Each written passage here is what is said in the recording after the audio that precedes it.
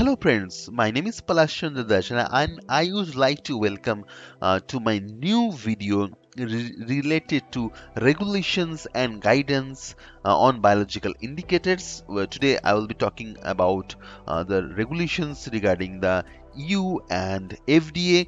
Please be with me and watch this video till end. I will give you some tips and tricks regarding the audits, what are the questions auditor may ask, and you should ready with your validation package whenever you are in front of auditor. So please be with me and enjoy this session.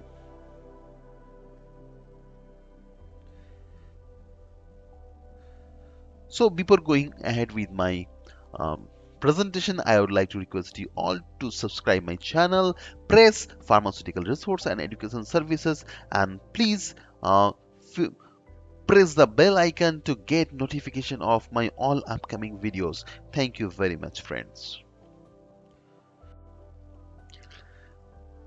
So friends, let's understand regarding the biological indicator. A biological indicator is a well-characterized preparations of a specific microorganism with a known resistance to a specific sterilization process. So here friends, lots of information provided in this phrase need your attention to understand. A biological indicator is well-characterized preparations. It is well-characterized preparations of a specific microorganism with a known resistance. I'm talking about the value to a specific sterilization process. So, based on the process, this BI are generated and they are nominated. There are at least three different categories of biological indicator we can able to see. First one I will talk about spore that added to a carrier and then package to maintain the integrity of inoculated carrier. So now I'm talking about this. We can see this is the inoculated one, and which is packed within the primary packaging. So this blue one is the packaging. Second is suspension, which in turn can be inoculated directly into unit to be sterilized. Again, this is the spore suspension. You can directly pipette it out and put your solutions, and wherever you just want to inoculate the amount of spores you need to decide, and based on that you need to do this process. So this is spore suspension. Third one, self-contained BI, which are designed so that the primary package contains the growth medium for recovery of the process exposed spores. So here you can see this is the paper one. You can see the paper. So once the cycle is done, you need to disrupt the glass one inside by pressing from the both the side, so which contains the media, and you need to incubate. And this is ampules, this is capsules. Again, directly you can inoculate to your product, and after completion of the sterilization cycle, you need to directly incubate this capsules, and you will get the result after incubation period.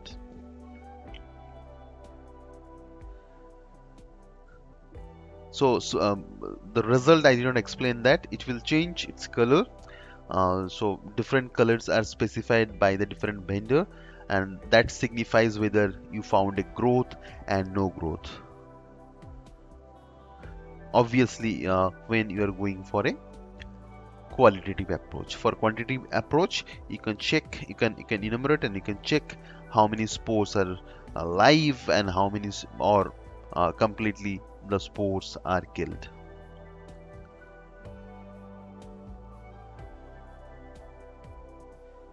The test organism used for the steam sterilization is Bacillus Geobacillus. We talk about Stereothermophilus because of its higher resistance and consistent inactivation kinetics. So that is the most popular one, but you can use different choice of the biological indicator based on your process, risk assessment, and validation strategy. Now, friends, we'll be talking about Annexure 1 draft requirements.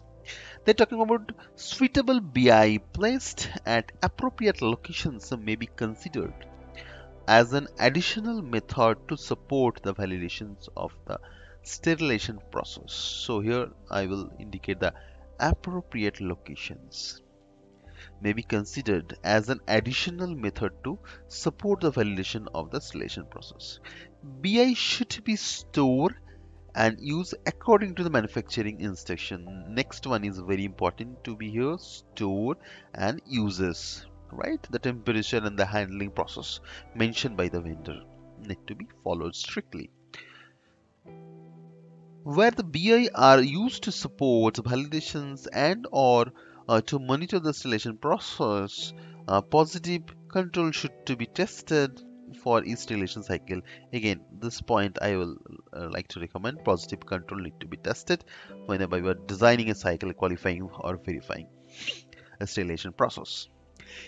If BIs are used, strict precautions should be taken to avoid transferring microbial contaminations to the manufacturing or other testing process. So there is a chance of contaminations when you will be handling this BI in your process, or it may be damaged somewhere, or in the QC lab when it will be used for testing or incubation. So you should to be double sure about the contamination risks of this all shut off manipulation what we do into the QC lab. So contamination control, I will say here the important terminology. BI result in isolations do not give assurance of the sterilization and should not be used to override other critical parameters and process design elements. Going forward with the Annexure 1 requirements, the reliability of BI is important. Supply should to be qualified and transportation and storage conditions should to be controlled in order the BI quality is not compromised. So here important terminology: supplier qualifications. You should double sure about the transportations, and you should understand the storage condition. Does not alter during the transportation condition. It's not hold in your warehouse for long time before it delivered to the QC. It's not hold to the custom clearance if you are getting something from the outside, right? So those are the aspects you should understand. Prior to use of new batch or lot of the BI, the population and the identity of the indicator organism batch lot should be verified. So here we are talking about initial qualifications of the new lot. So new lot qualification you're talking about here. For other critical parameters like D value, Z value, and batch certifications provided by the qualified supplier are normally be used. You don't really require to be re-verified the D value, Z value, and all those things. You can rely upon the vendor's UA. So friends, let's move to September 2004 aseptic guidance provided by FDA. Let's see what they have mentioned.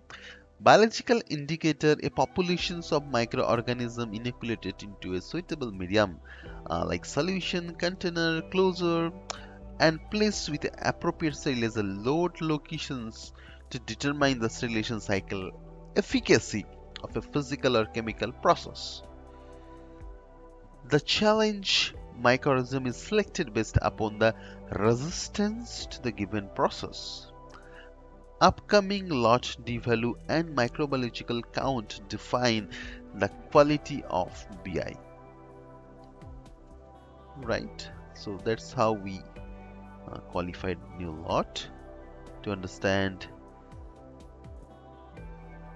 the population of the spore count and D-value, the specific load configuration as well as biological indicator and temperature sensor location should to be documented in validation record. So it's very important to have biological indicator record and temperature sensor locations. So if is there any failure during the sterilization cycle, you just able to identify which locations you are getting the wrong results. It not only you should mention the biological indicator, it's properly level, so when it will be go for the testing in the QC, even they can able to recognize which number of biological indicator is getting failed. So from that you can able to correlate the location of the sterilizer or load, which is beneficial for investigations.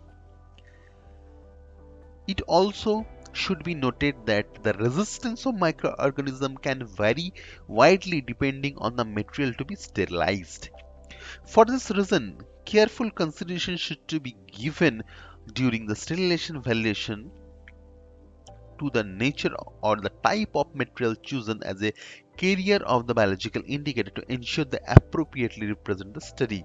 So friends, here, so if you want to ensure the surface of SS, so your BI can be enumerated on the SS surface. If you are going to sterilize or if you are going to demonstrate something on the glove surfaces, so your BI can be enumerated on the glove surface. So appropriately uh, the surface, the carrier can be choose.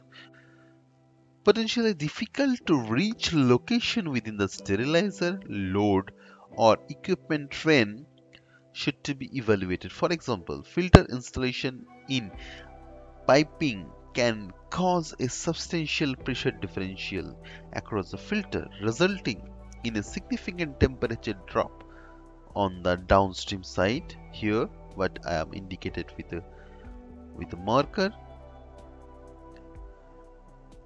So we recommend placing the biological indicator appropriate downstream location of the filter. So if it is a biological indicator, it should to be appropriately put to the downstream of the filter rather than putting on the surface. The placement of biological indicator at numerous positions in the load, including the most difficult to sterilize places, is a direct means of confirming the efficacy of any sterilization process. In general, the biological indicator should be placed adjacent to the temperature sensor so as to assess the correlation between the microbial lethality and predict the lethality based on the thermal input. So friends, it is recommended to place your biological indicator and the thermal sensor nearby, so you just able to understand regarding the penetration temperature of any kind of article what you have placed in the sterilizer, and you can correlate if is there any failure in future.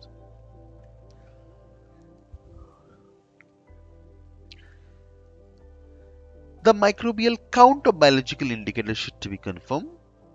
Biological indicators should to be stored under appropriate conditions.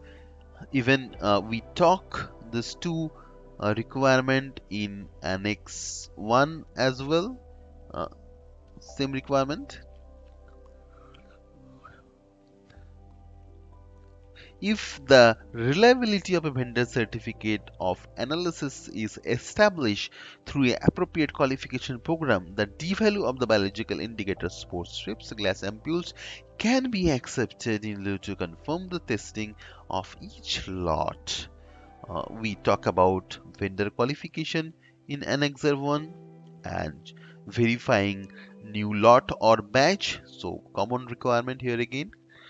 However, a determinations of the D-value should be performed for any biological inoculated into a substrate or used in a way that the other than described by the vendor.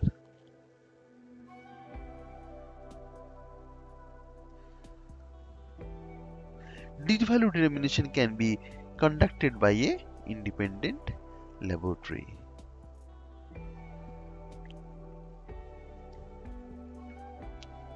So as per our process, if we are going to consider the inoculation the way we want, which does not demonstrated by the vendor, or we are not directly using the ready to use or self-contained BI, so it may require we need to understand the D value of the solution or of the component where we have inoculated the spore suspensions. So we'll see a few questions as a part of FDA sterile drug process inspections.